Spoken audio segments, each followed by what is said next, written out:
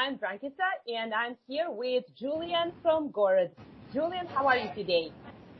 Yeah, I'm pretty good, yeah, because this is the end of the day for me, so yeah, I've been working but all's fine. But it's winter here, so it's been snowing, and we are not used to that in the southwest of France, So Oh, for a Canadian, this is nothing, but for us, this is a nightmare. so no immortal sons of northern darkness spirits or something like that? Yeah. No, I can live with it. That's fine. I'm all good. Okay. Oh, so tell me about your latest release. I think the album is going to be released next week, if I'm correct, right? Yeah. Yeah. Move to the 10th of March. Exactly. Yes. I think it was supposed to be released on March 7th, but something Yep. has been changed, right? Yeah, it does change, but time to time the promotion and the stuff is something I have no control over it, so I'm not deciding anything about it. I'm just a singer, I'm fixing Yeah. it. But yeah, first of all, you were supposed to be the 7th, but on the 7th of March there will be a huge demonstration in France. So the country is supposed to be completely shut down because of demonstrations against that. Because there's protesting against the new retirement laws that has been voted in a very bad way. So people are super angry now. And the national day is the 7th of March. So for us, that's better to release it on the 10th of March. So probably because of demonstration, probably not. I don't know. But let's say this is because of protesting, because we are French, Okay. Yeah. I know. I have heard about the protests and everything, but I'm kind of always trying to, focus on music because when I get into everything that happens around me, I become really sad, But I get, Gotcha. yeah. Yes. I'm So done with it. That was just the explanation. Okay.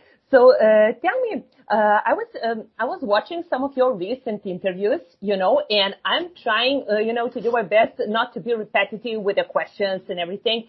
And I have seen people already have asked you about the recording process, and I wouldn't like to repeat, that kind of question all over. But if you would like to add something to it, you can add right now, not a problem. If you would think Okay. there is something significant that should be added to it. Sure. If it makes sense to you, to add it, otherwise, it's the classic. That can be avoided. Okay, good. Okay. So nothing to be added, right? Yeah, that's fine. Okay. So I must say, I have listened to the album, and I will pick my favorites. If you agree, I haven't seen that people were discussing a lot of songs, maybe, like the album, in general, mostly. Yeah.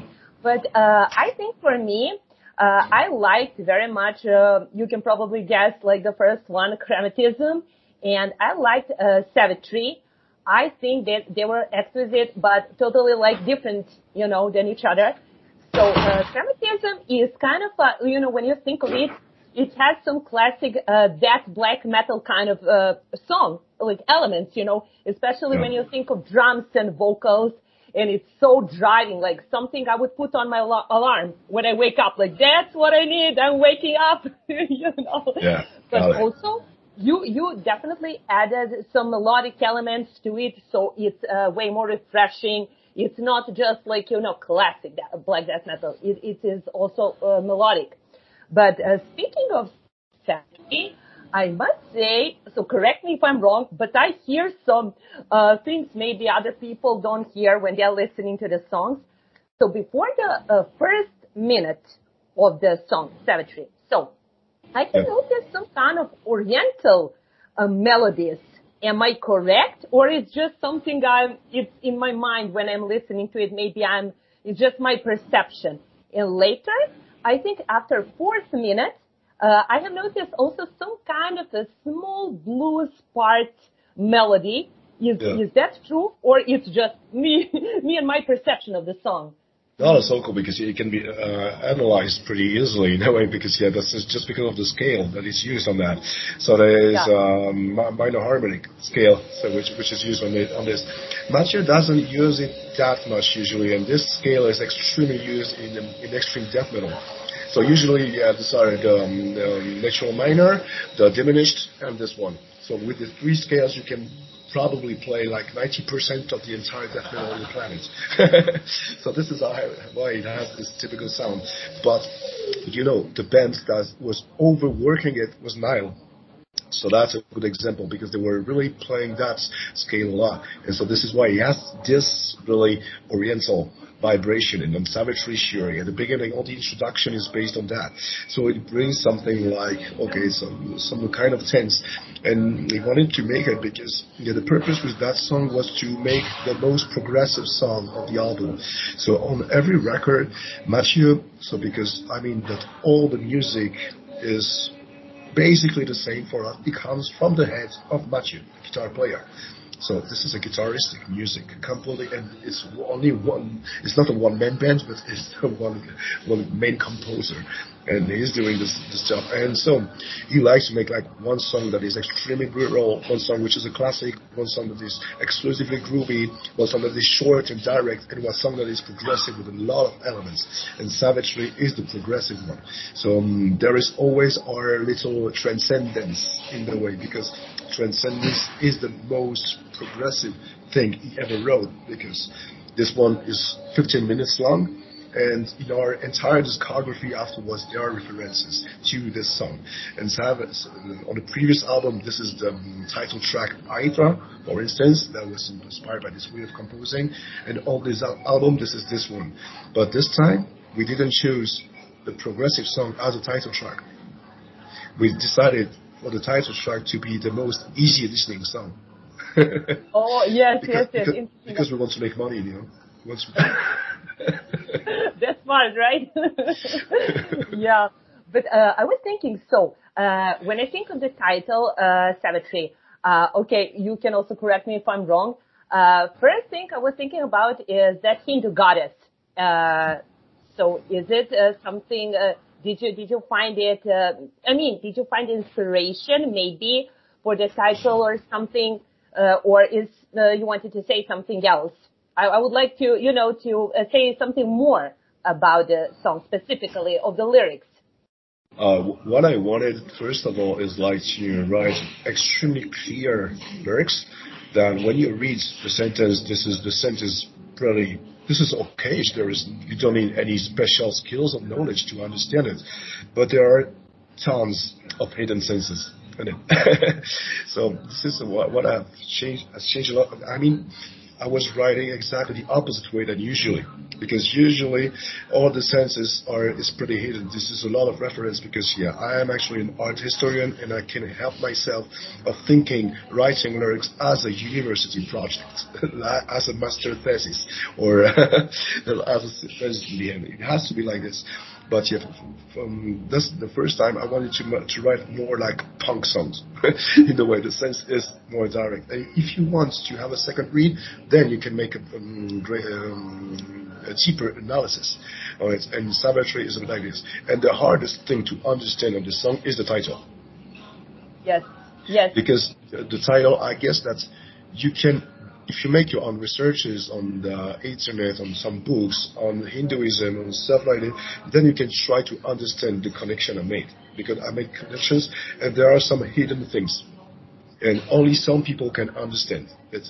And I made it for them as a tribute, as a dedication. So there's stuff that are extremely private, but it's impossible to understand it if you are not that person. But also, there's something that is more or less universal in the way to understand the meaning. And this song, actually, the first title that will have been the obvious one is the word I'm streaming at the end. So this is Mother. Oh, so this is the actual name could have been Mother. But I can explain it because I was using that because this name is in this Hinduism and spirituality. This is, let's say, more or less a secondary. So this is not a very important deified person, but she can be time to time be a loving one or someone that matters for the one who were in touch directly with the person. But this is something more private. So there is always a game between the universal, the global, and the extremely private. So in this song, there is always a balance because we all live in the same world, but we all live in our whole world. So the song is, all the texts are made exactly the same. It's also a bit of, it talks about nature, but not necessarily ecology or stuff like this. Sure, this is involved in it, and I'm pretty, let's say, touched by this. I'm very sensitive about that topic because we live in it. We can see the global warming, all the change, all the thing. But I'm really not really oriented in the political way of seeing this. Just more in the how we feel as a human being, or just as a living entity in this world, because we are part of a living, we are part of it. If it's following your spirituality or following just your experience, it can be just empiric, also in that way. And so this song is always talks about it. And when I say there is no temple in no name, it means we don't give fuck about any temples, about any structure, because if no one talks about it, I know who you are, and that you have much more values, you're worth more than anything that is still actually that disappeared, because the mind, the soul, or the music doesn't disappear, or maybe if it is that I see what you the mean. music sheet or whatever. I see what you mean. Yeah, you also mentioned in one of the recent interviews, I'm that kind of freak that watch all the possible interviews with people, because I think I will also find more useful information there than on just Googling, in comparison to Googling. I think it's way more, important and, let's just say, true. It's more valid, I think. So, you also mentioned that this album is supposed to be something, that is going to be reflected more on real life, like situations in opposite to the previous one. So that's why it makes sense. But it's good thing that you say lyrics are, written in that way that there is always open in interpretation. Like everyone. Absolutely. Everyone can, think of it in their own way, and that's the beauty of music and lyrics in general. It means that you don't really need to be that much documented to understand everything, because this is what I wanted to be the lyrics to be more direct. And previously I like to be a bit more dreamlike and focused on the studies of different spiritualities, because I'm still studying spirituality. I'm really fascinated by it, but everywhere in the world. Like, it's time to time, it's so funny to see how very long distance tribes of people can feel exactly the same according to a star, to an element in nature, or sometimes neighbors feel completely the opposite. So that's how also it is interesting and funny, and how our surrounding, the landscapes where we are living in. If it's in the mountains, if it's in a valley, if it's near a river, then you create your own iconography, your own your theology as well. So almost everything you are myth are created by what you are surrounded with.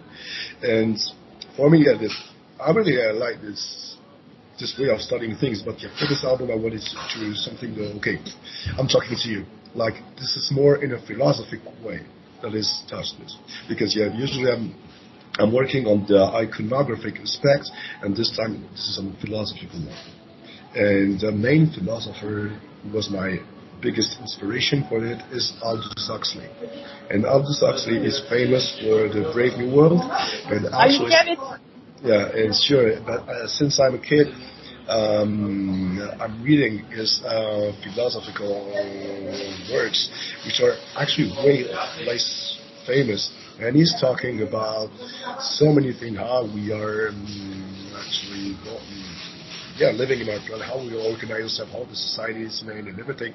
But it's made in such a clever way. It's not sure, everything is about dystopia when it comes with human beings. But there is something a bit more interesting in his way of doing things. And he's one of the main spiritual leaders of that album. So this is a different way of seeing things than usual. So Aldous Huxley is almost everywhere on this album. Definitely. Oh, that's nice to mention. And because I was already thinking about of asking you about the books or people who influence generally your albums and your life, and what would you like to recommend to people? Because I have a feeling that music and books and movies is all really connected. and have such a big influence on people's lives. And I think you find it very important. That's why I thought it was really significant question. So you can add some more people, more authors, philosophers, who you think that helped influence you as a band and as an individual, you know? Yeah. And for me, sure, I was influenced by what I've been studying. So I've been studying all my life, not my life, but yeah, for a long time now, art history, and I'm going a lot in museums. And for instance, the previous album, Aethra, was composed in that context exactly. We started to work, to process on the new composition of new stuff, and Mathieu already started to write a new song that was on the line. And then I went to Paris to an exhibition because I'm pretty often in Paris because all the best museums and exhibitions in Europe are often there. Paris is really great for that. And that was an exhibition retrospective of the painter Paul Gauguin, and there was a lot of his paintings. And then I saw a little picture that was absolutely not famous about a goddess, which is the goddess Hina. And this is one of the titles of this. And I was like, oh, I didn't know this goddess. I was like, oh, this is very interesting because he spent a lot of time in French Polynesia. And this is a myth that is actually used in different kind of islands. And when you make your own researches about this goddess or this entity, there is so many different interpretations. I mean, if you move from an island to another, then you can see that the myth is starting to change. So this one is the one I actually chose. Is inspired by the Fiji Islands, very specifically, not on the island on that. But when I saw that picture, I was fascinated by that. But when I went out, because the door was closing, and when it was I had to go out. It was the dusk, and then I saw the moon. I was looking at the moon. I was like, goddess Hina is a goddess, is an entity of the moon. I see the moon. This is gonna be about the moon and stuff like that. So wow, it's just like simple things that just popped up to me. I went, okay, I'm gonna make a study about the moon and spiritualities, and then subject was found. And that's it. Yeah, that is good. Good way to get an inspiration, actually. And I also wanted to ask you something else. So maybe it's a bit a weird question, but when I was watching interviews with some other bands, a lot of them I've noticed have some kind of rituals before writing, recording, like they have some kind of relaxing meditations and many other things. Do you have some kind of relaxing ritual, or you just like do some other activities? Like what is your thing to get yourself relaxed before the work? Either it can be writing lyrics, recording. Like, do you have something like, okay, today I'm just going to go for a beer or whatever, or I'm just going to play football, or I'm just going to sit and meditate? What are your let's just say top activities before the important work? Well, I have no specific ritual at all. I'm really not that kind of person, actually. I'm just writing when I have to. And first of all, as a vocalist, I'm not really a pure singer. I would say I'm a guitar player, I'm a guitarist, and I've always been a composer, a music composer. And when it comes to lyrics, it means that I have to do that. So it's not a choice because we need lyrics. So this is why I have to write it. I never write lyrics spontaneously. I'm never doing that ever. So it means, okay, the music is written. Now I have to find some lyrics. Okay, have to focus with what I'm doing, because I'm always doing like tons of things at the same time. So during the day, if I'm not working as a tour guide, I'm making my own researches in the library. So I'm with my books and stuff, and then there's an idea and inspiration that pops up. I start to write some lyrics. I'm doing something completely. I was supposed to do that, but I'm doing that, and I stop it. Then the library is closing because the libraries are closing very early in France. I mean, the university library at 6 is done. So it's 6 p.m. So at 6 p.m. I'm in the city center. I'm going to a pub. So there to the pub, I just keep reading, and I have no problem to focus on the work with the noise around and stuff like this. I've been writing actually at the end of my master thesis has been written on tour. We went on a nightliner party all the nights, all the time, and I wrote actually my entire introduction and conclusion, so it's a bit more than 50 pages has been written in that context. So, and for the last album, I think that 80% of the lyrics has been written in a pub. Oh, Yeah. that's so cool. So But you're into multitasking and working under the pressure, no yeah, problems. but yeah, I Crowded was like, places. Yeah. yeah, answering mails, doing some stuff, so it's like that, and so writing lyrics, doing something, and then okay, going to but it was not written drunk or anything. When I focus, when I have to stay focused, yeah, sure. After the second year, doesn't work anymore. So I stay in the pub, so yeah, I'm drinking some non-alcoholic beverage, some non-alcoholic beers, some other cocktails and stuff like this, and then I can try to stay focused.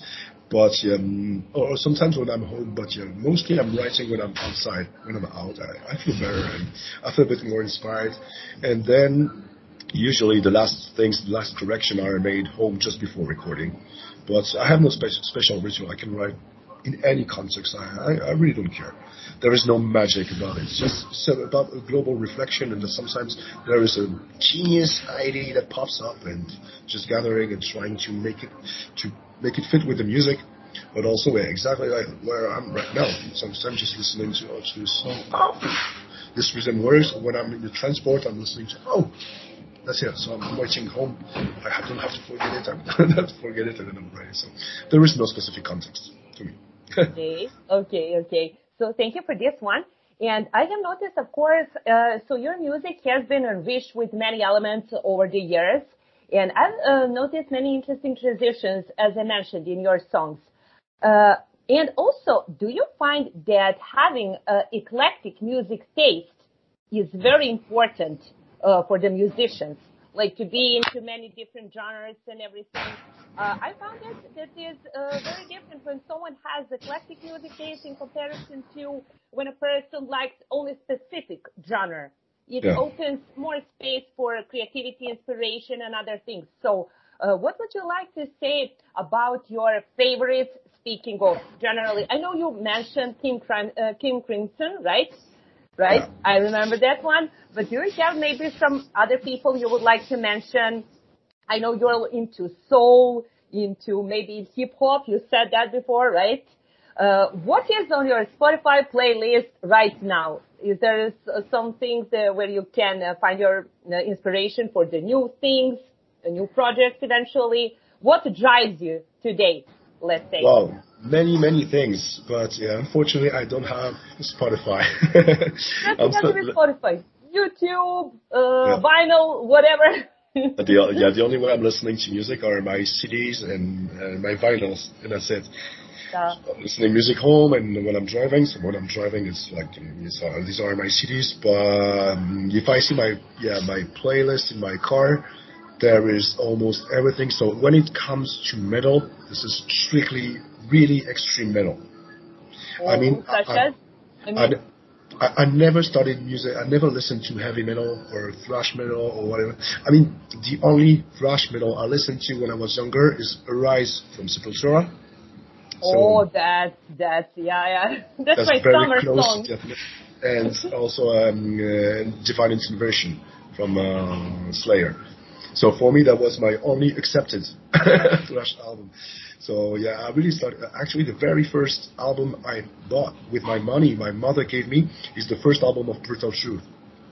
So Oh, this is my first metal album. So you oh, understand. I never understand when it's metal and it's like singing like the opera. I was like, this is not metal to me. I mean, in my conception, when I was a teenager, so it was only extreme black metal, extreme death metal, grindcore. That was it. It has to feature blast beats relentlessly, and also. According to black metal, for instance, Jimmo Borgir or Cradle of Filth was really not my thing. I was more into at least Marduk, but Marduk only Heaven Shall Burn, this kind of albums. But In Battle is a pretty underground band. Ivygor is still my favorite bands ever.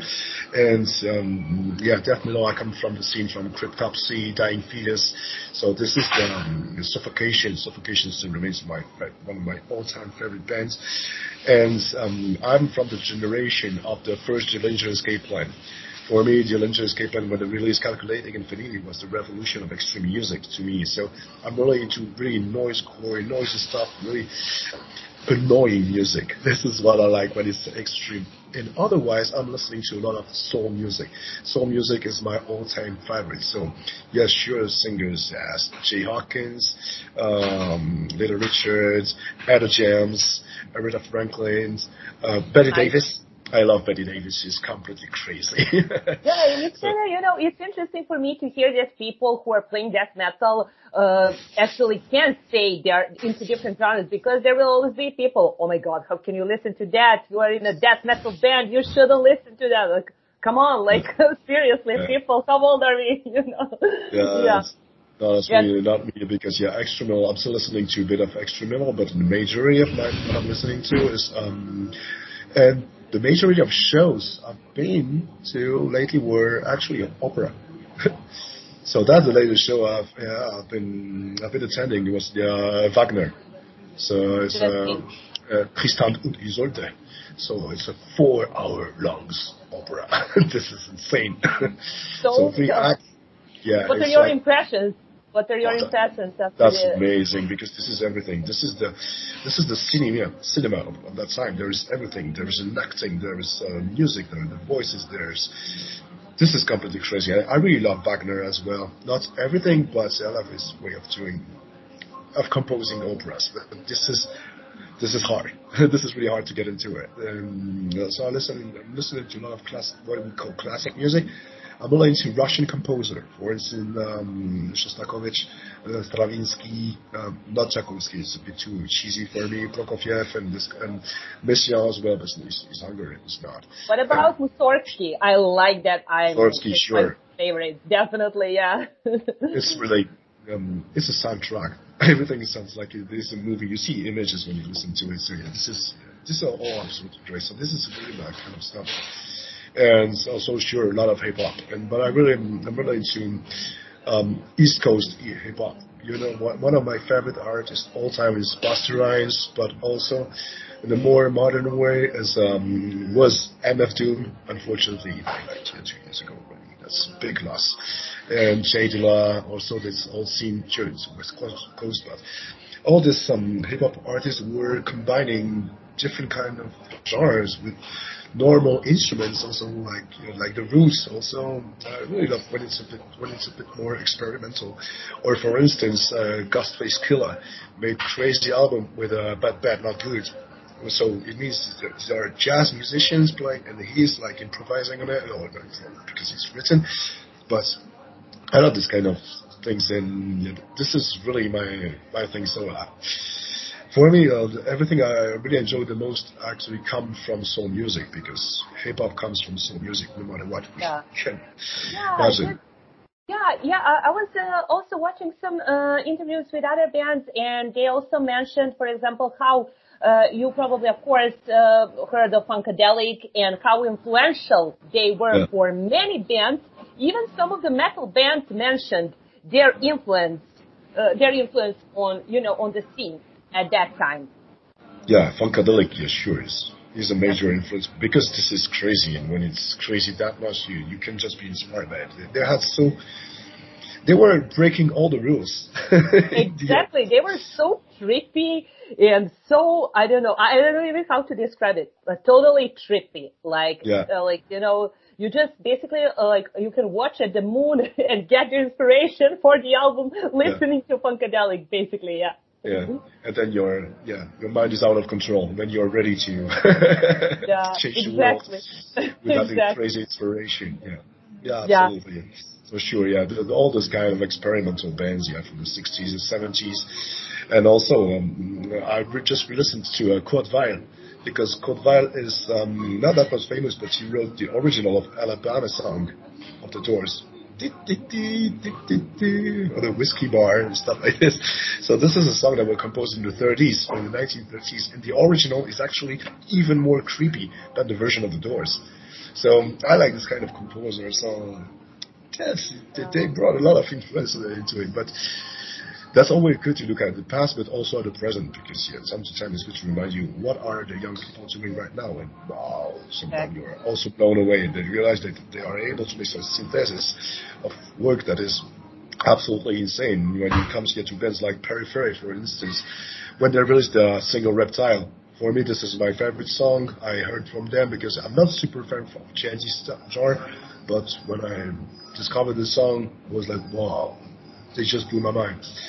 You And can just get into the song without being into the, the whole album and everything. You can just, pick up the mood and that matches your vibe at that point, I guess. And, it happens to me as well. yeah, Yeah. so sure, yeah, that's it. It's that's the magic. Yes. So, And tell me, what would be the most meaningful Gorod album? Like something that very means to you and why? Something like, um, I mean, I joined the band in 2010, so it was the transition between the third and the fourth album, and they were working already on Transcendence, so the EP with an extremely long song, and this song was also an excuse to make a connection between the previous singer, who was a beast. I mean, a super specialist of death metal vocals. He's the number one of that. Nobody unmatched, absolutely, in my opinion. And then I introduced some kind of clean vocals on it. So that was the beginning of trying to make a sort of soft transition, more or less. But, I always saw this band as not as a fan, but as a friend, because we know each other for a longer time. And when they released, because I can say they, because I was not in the band back in that time, my favorite album was the second one. Leading Vision has always been my favorite. And when I'm listening to the other album, I really consider themselves as a piece of work. So this is, I feel like I'm working. I'm at my job, something like. So I cannot really enjoy it as a fan or a Living Vision because I was not involved in it. I didn't take part in it. I was completely out of that game because I was playing in the different band. We were already sharing some stages because I was playing in the previous band as a guitar player actually, and we've been sharing the stage a couple of times and their previous name was actually Gorgasm, and then they signed a deal with Relative Records. Then they will have to change for Gorod because of the American Gorgasm. And then, I know about the band. Yeah. And then afterwards, they finally released Leading Vision, and they were already started to play some of that song. I really love that song when that album was released. And for me, this is still, if there is one example to follow that is typical of the Gorod identity, this is this album. I also really love Process of a New Decline, but Process of a New Decline, the third one, is pure tech death album, and it's harder to me to listen in its entirety because it's a bit intense and there is a lot of variety, but to me Leading Vision has something a bit more refreshing, and definitely this is my album, and when we make songs that sound like Leading Vision, I'm super happy. So for me, definitely this is my song. But at the moment, let's say I think that the best one we made is the last one, and that's it. Yes. Okay, so, but tell me, if there are some, probably, of course, you will get more new fans, but if you would recommend some album to start with, what would you choose? What do you think that would be good for new fans to get into the band? Like, what would be your choice for them? Oh, definitely the last one. Yeah, that's the best thing because it really shows what we are doing right now. And actually on stage, the majority of the set list will be based on that. Sure, we always play a synthesis of the whole career of the bands, but definitely the majority has to be the last one, and because this is the music we're playing with that lineup, and we know how to perform it. Because I'd rather when it's made with original musician. So sure, the three last albums are made with the exact same lineup for the recording session or live performance. So in case they like the studio version, sure, there will be no surprise. It just can be like the same or even better because this is live.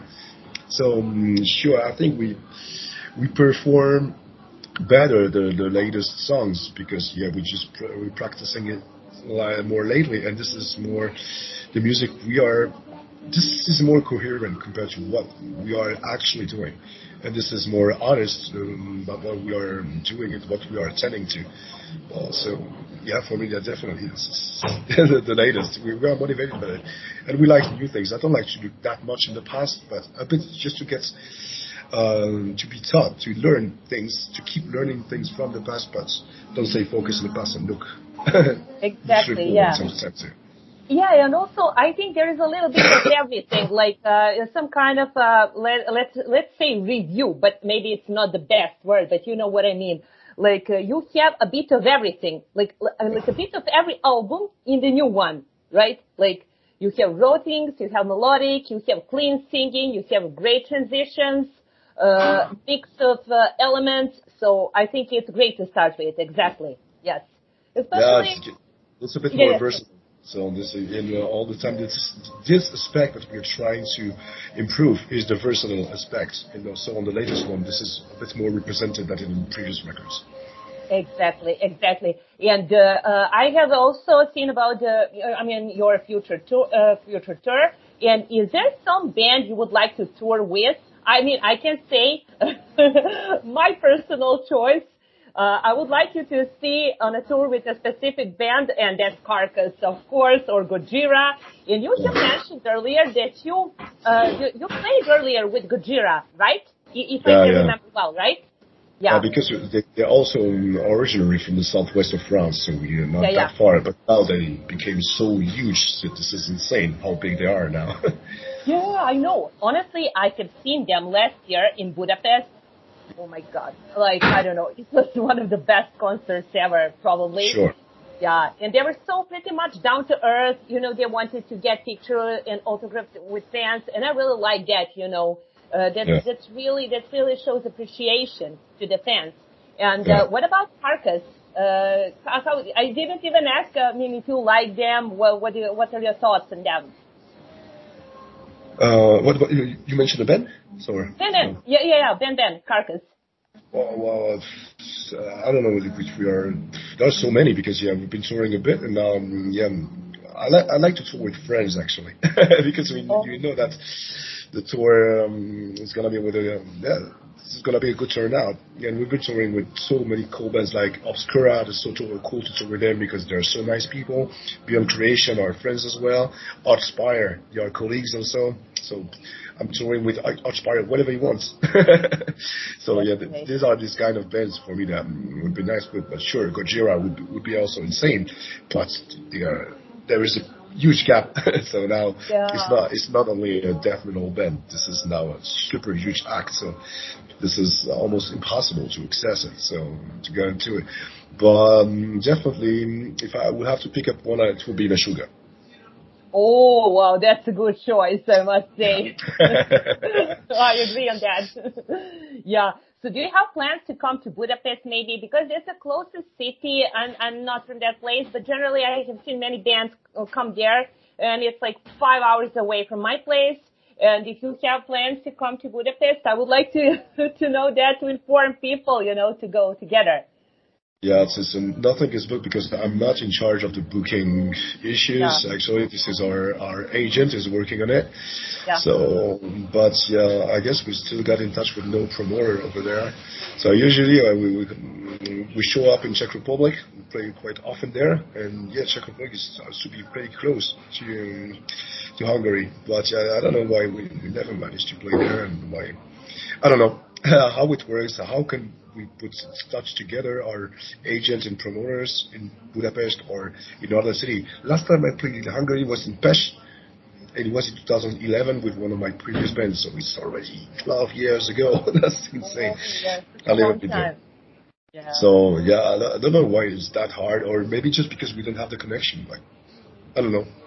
But I would love to do it. So just get in touch with us and give us our email to promoters and tell us to book a show or something there. I'm down with it.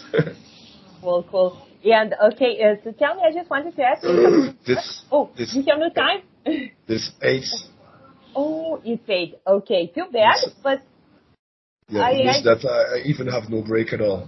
Oh my God, I'm so sorry. Yeah. Okay, but I think we went through all the significant questions, let's just say.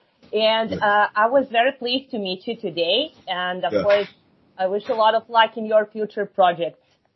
Yeah, cool. So that was so nice. Yeah, I didn't see the time running that fast. So it's good that I was like, no, it's already 8. So I have to move. Sorry, don't kill me. It's fine. You're always out of time. Yeah. I'm so sorry. Seriously, but Also, we had a lot of great topics as well, and good luck for the next interview. Yeah. We'll see. It should be okay. Yeah. So Okay. thanks a lot for everything, and enjoy you the. too. Yeah. Yeah, you too. Thank you. Ciao, ciao. Bye. Take care. Bye-bye. Bye. You too. Bye.